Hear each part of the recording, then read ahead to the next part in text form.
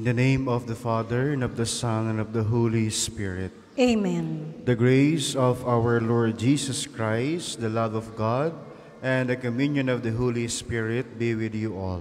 And with your spirit. Brothers and sisters, today we celebrate the memorial of Saint Catherine of Alexandria. Let us acknowledge our sins and so prepare ourselves to celebrate the sacred mysteries. I confess to Almighty God and to you, my brothers and sisters, that I have greatly sinned in my thoughts and in my words, in what I have done and in what I have failed to do, through my most grievous fault. Therefore I ask Blessed Mary, ever Virgin, all the angels and saints, and you, my brothers and sisters, to pray for me to the Lord our God. May Almighty God have mercy on us, forgive us our sins, and bring us to everlasting life. Amen. Lord, have mercy. Lord, have mercy. Christ, have mercy. Christ, have mercy. Lord, have mercy. Lord, have mercy. Let us pray.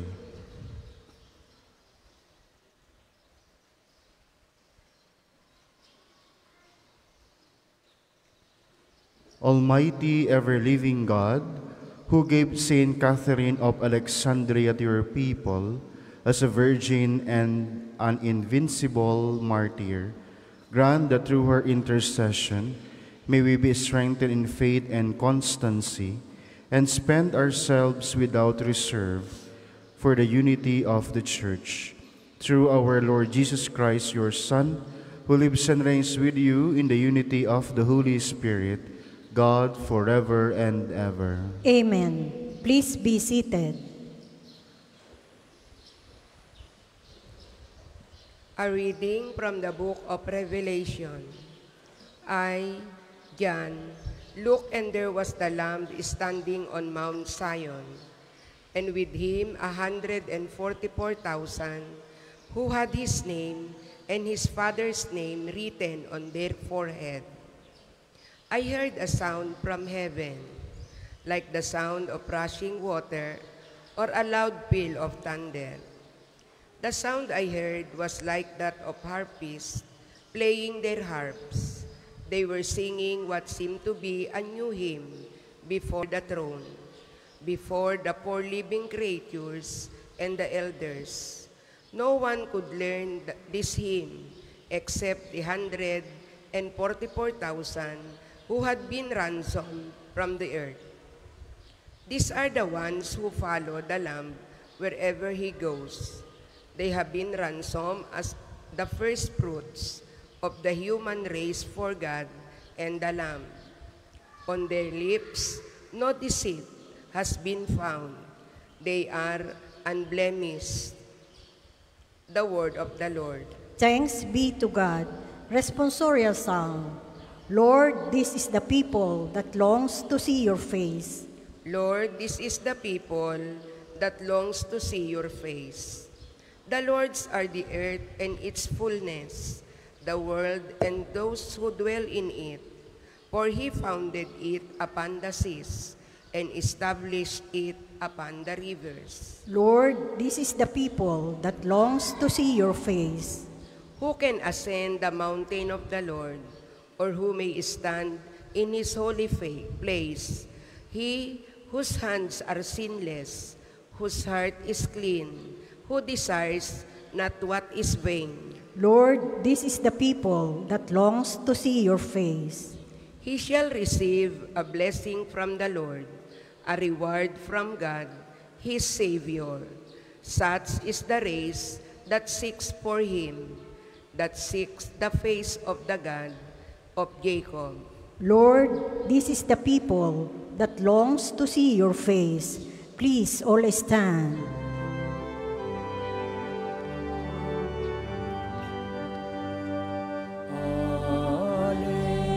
Hallelujah.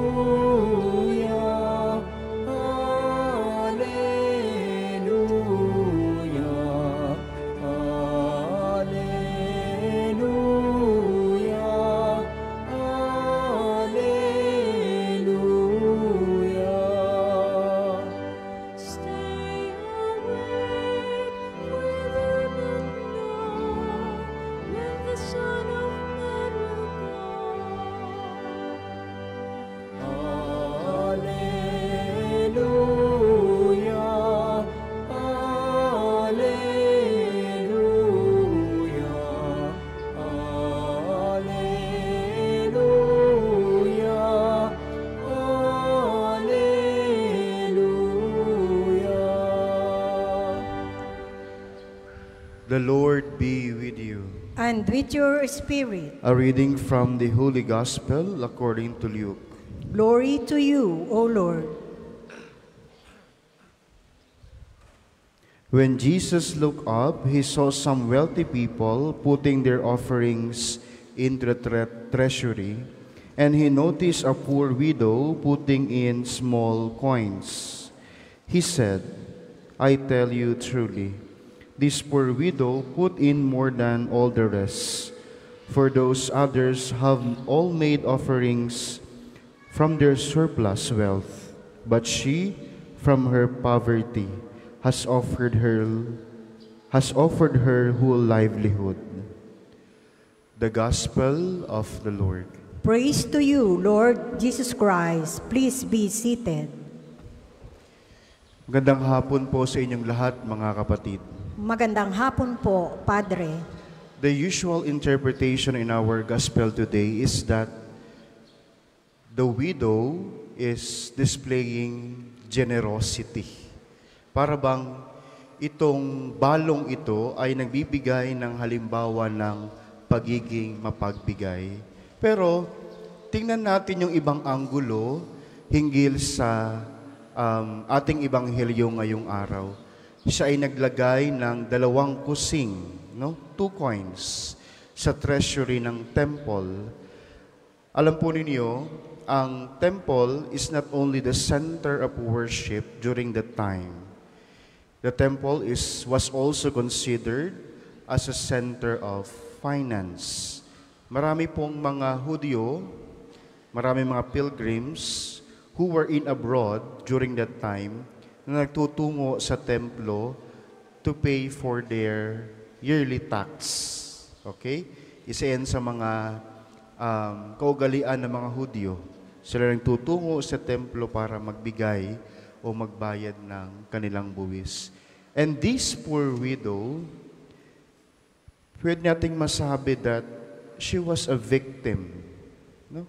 Biktima ito ng isang kaugalian na dapat kang maglagay, maghulog, kahit ikaw ay walang-wala na.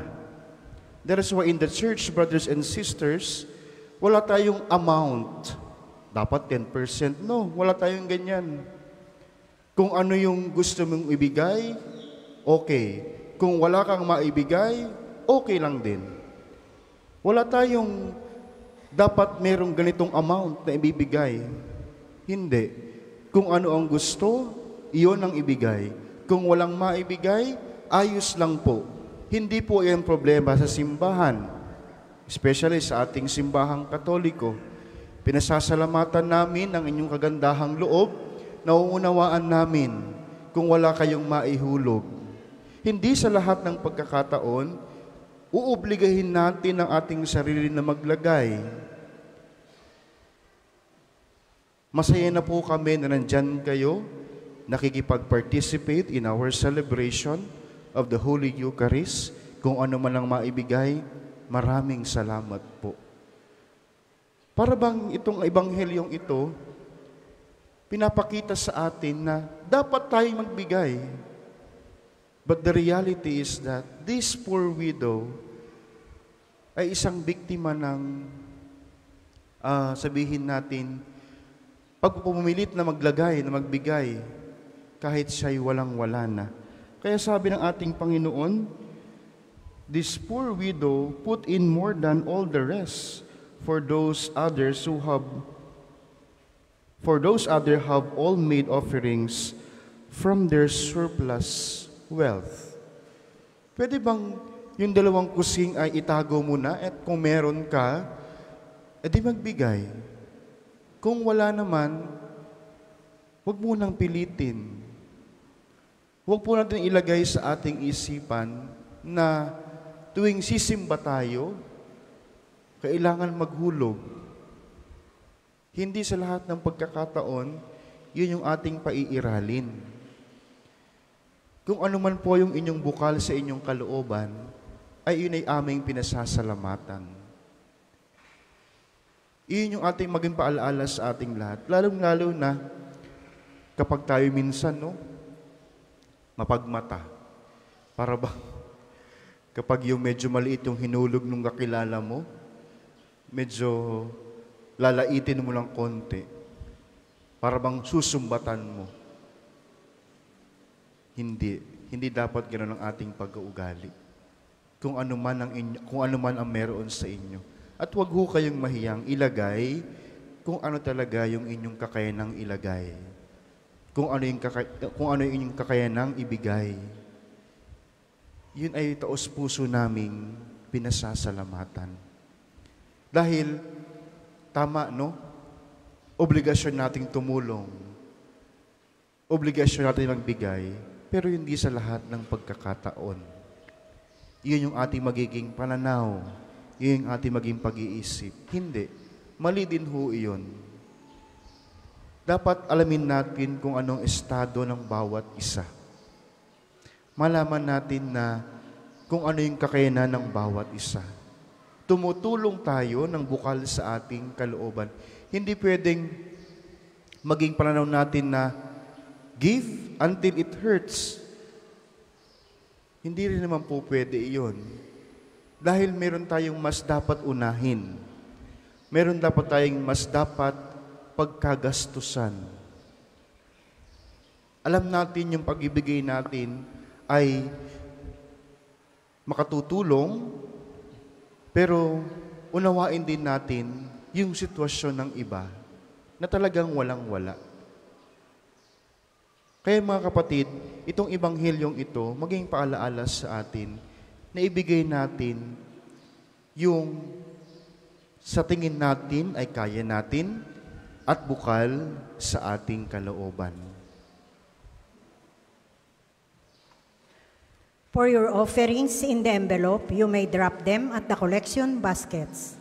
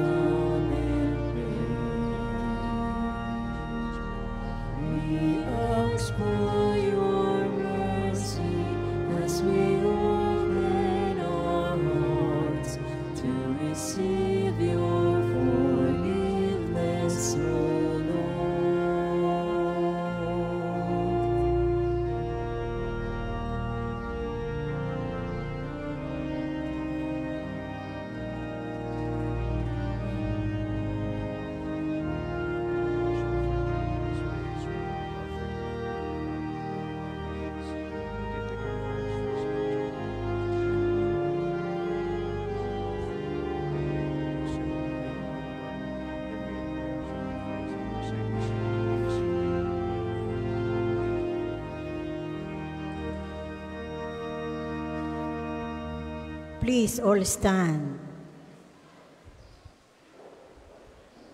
Pray, my brothers and sisters, that my sacrifice and yours may be acceptable to God the Almighty Father.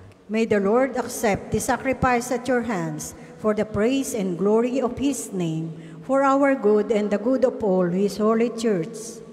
May the offerings we bring in celebration of Blessed Catherine of Alexandria win your gracious acceptance, O Lord, we pray, just as the struggle of her suffering and passion was pleasing to you, through Christ our Lord. Amen. The Lord be with you. And with your spirit, Lift up your hearts. we lift them up to the Lord. Let us give thanks to the Lord our God. It is right and just. It is truly right and just, our duty and our salvation, always and everywhere to give you thanks, Lord, Holy Father, Almighty and eternal God. For the blood of your blessed martyr, Saint Catherine of Alexandria, poured out like Christ to glorify your name, shows forth your marvelous works, by which in our weakness you perfect your power, and on the feeble bestow strength to bear your witness. Through Christ our Lord. And so with the powers of heaven, we worship you constantly on earth, and before your majesty without end we acclaim. Holy, holy, holy.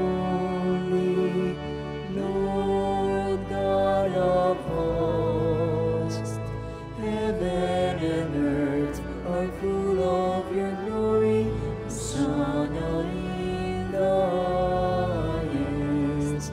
Blessed is he who comes in the name of the Lord. Hosanna in the highest. Those who are unable to kneel, please remain standing with reverence. You are indeed holy, O Lord, the fount of all holiness.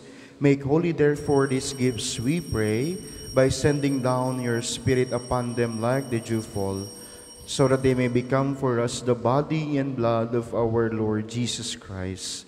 At the time he was betrayed and entered willingly into his passion, he took bread and, giving thanks, broke it, and gave it to his disciples, saying, Take this, all of you, and eat of it, for this is my body, which will be given up for you.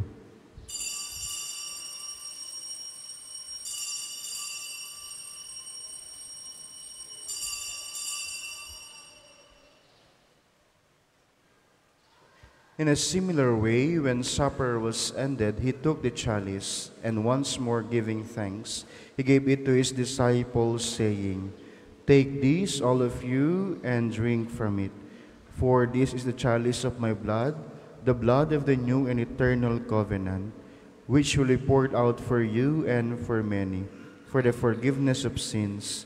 Do this in memory of me.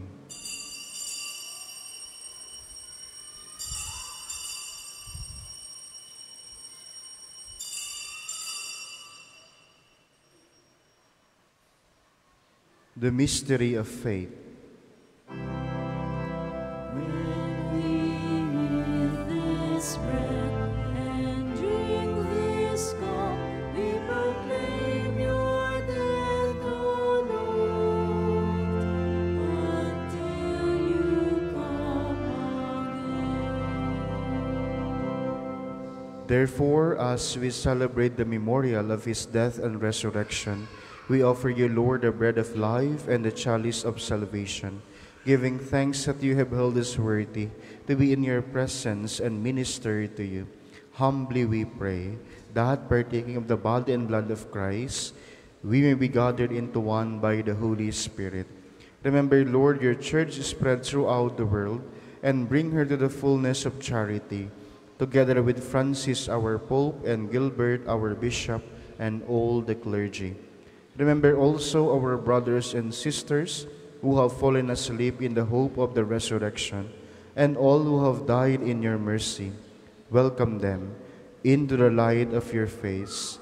Have mercy on us all, we pray, that with the Blessed Virgin Mary, Mother of God, with Saint Joseph, her most chaste spouse, with the blessed apostles, and all the saints who have pleased you throughout the ages, we may merit to be co-heirs to eternal life, and may praise and glorify you through your Son, Jesus Christ.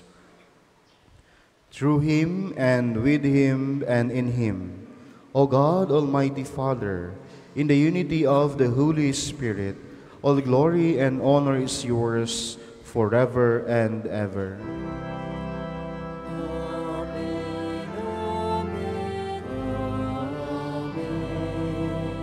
Please all stand. At the Savior's command and formed by divine teaching, we dare to say,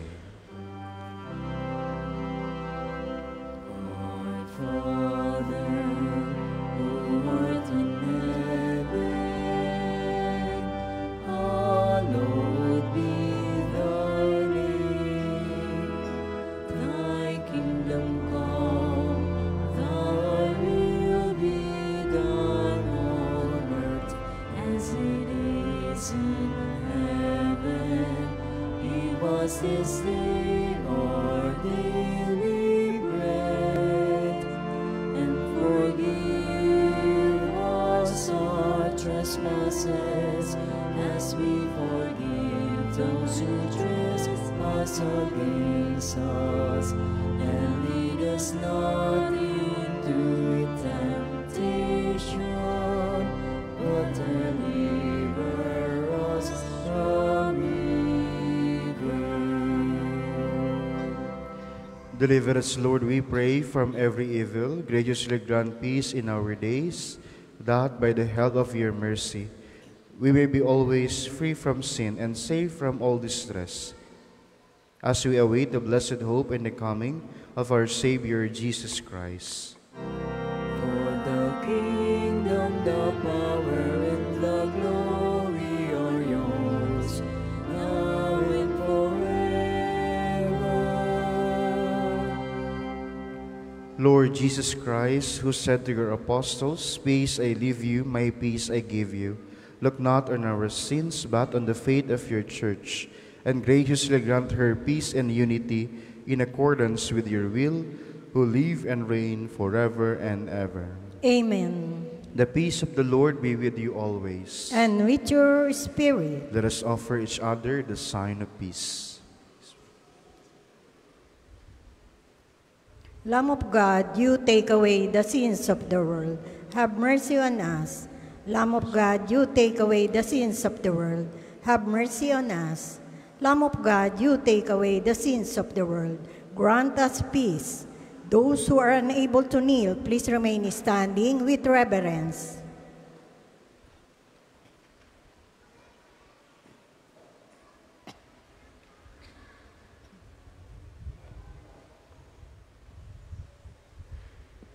Behold the Lamb of God, behold him who takes away the sins of the world. Blessed are those called to the supper of the Lamb. Lord, I am not worthy that you should enter under my roof, but only say the word, and my soul shall be healed.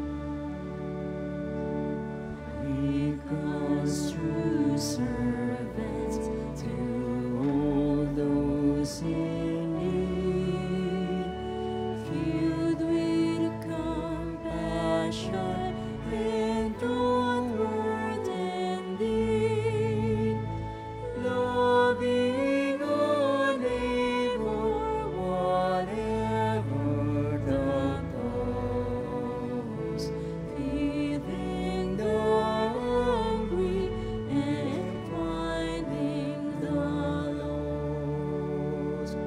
Christ made us prophets to cry out the way, telling the nations of mercies today.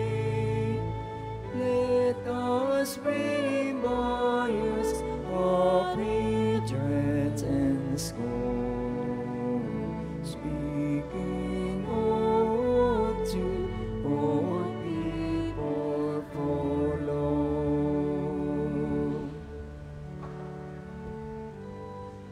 The second collection, which will be done, is for the continuing development of the parish and National Shrine of Saint Padre Pio, and for the needs and welfare of the sick and retired priests of the Archdiocese of Lipa.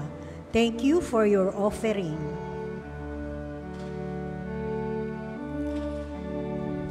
Prosperous of body and mind, give us your part to bring sight to the blind, love to the loveless, and gladness for pain. Fill in our hearts with the joy of your name.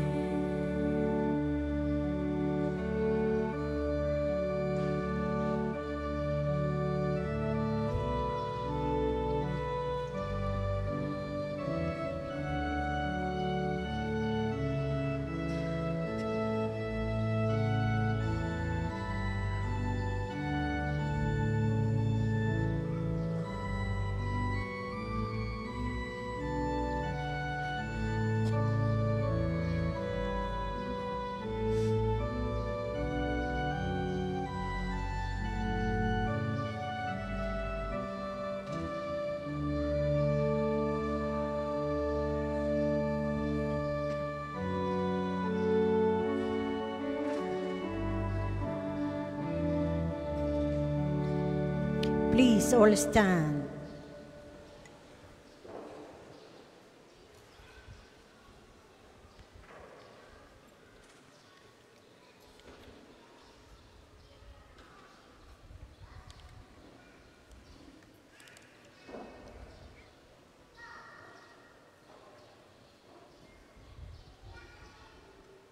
Let us pray. O God, who have bestowed on Blessed Catherine of Alexandria a crown among the saints for her twofold triumph of virginity and martyrdom, grant, we pray, through the power of this sacrament, that bravely overcoming every evil, we may attain the glory of heaven through Christ our Lord. Amen. Prayer for intercession to Saint Padre Pio. All together, Padre Pio, holy monk from Pietrelcina, outstanding saint of the present era, our bright beacon in this earthly pilgrimage, our sanctuary in times of trouble, holy exemplar of great courage, with you our needs do we confide, as well as our livelihood, our health, and our might.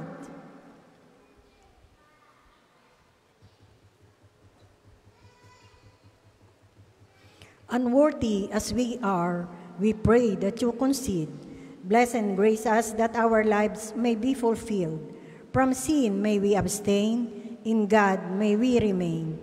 We also beseech thee, servant of the Most Holy, to instruct us in the gospel, that we may reflect and believe. Our requests are before thee.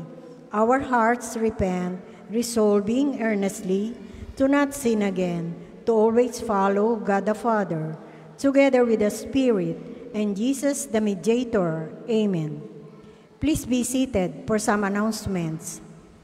Una, sa inyong pagdalaw sa pambansang dambana, mangyaring pakaingatan ang inyong mga personal na gamit.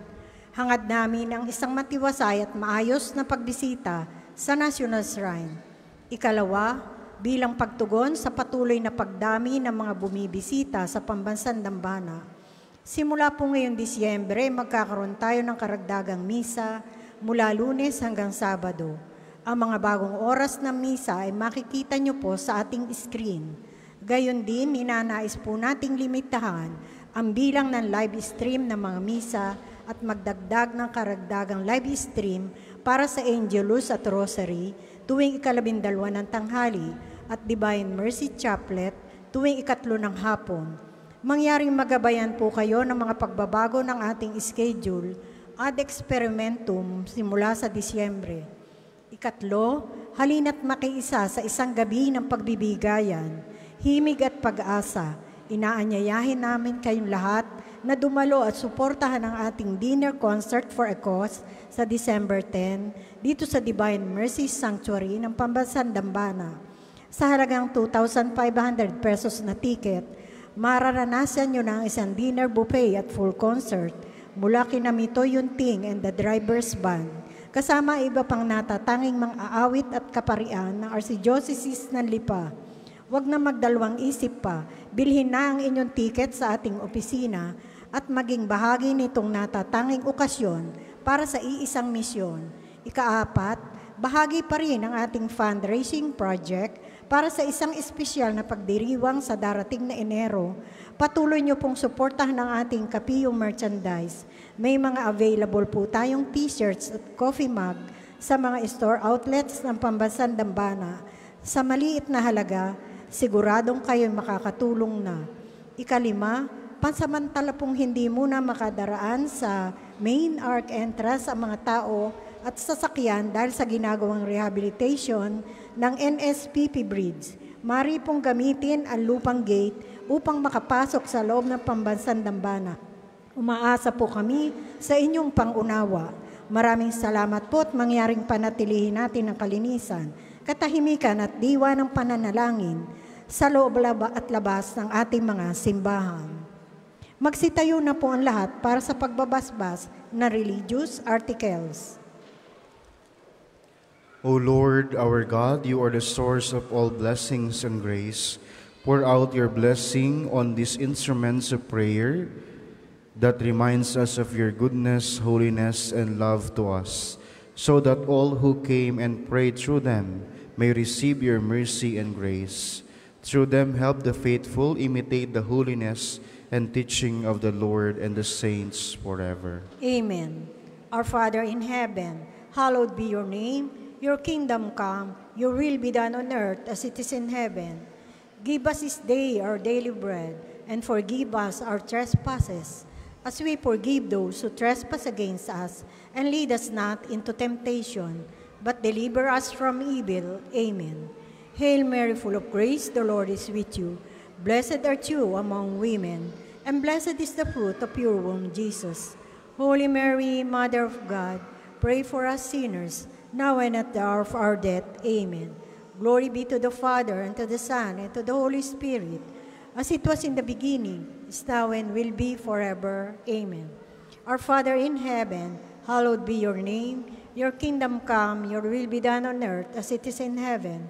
Give us this day our daily bread, and forgive us our trespasses, as we forgive those who trespass against us. And lead us not into temptation, but deliver us from evil. Amen. Hail Mary, full of grace, the Lord is with you. Blessed art you among women, and blessed is the fruit of your womb, Jesus. Holy Mary, Mother of God, pray for us sinners, now and at the hour of our death. Amen. Glory be to the Father, and to the Son, and to the Holy Spirit, as it was in the beginning, is now, and will be forever. Amen. Glory be to the Father, and to the Son, and to the Holy Spirit, as it was in the beginning, is now, and will be forever. Amen. The Lord be with you. And with your spirit. May Almighty God bless you, the Father, the Son, and the Holy Spirit. Amen. The Mass has been offered. Go in the peace of Christ. Thanks be to God.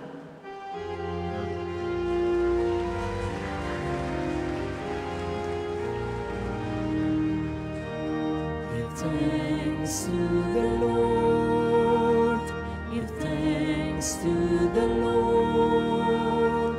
Proclaim His name. Proclaim His name. Give thanks to the Lord.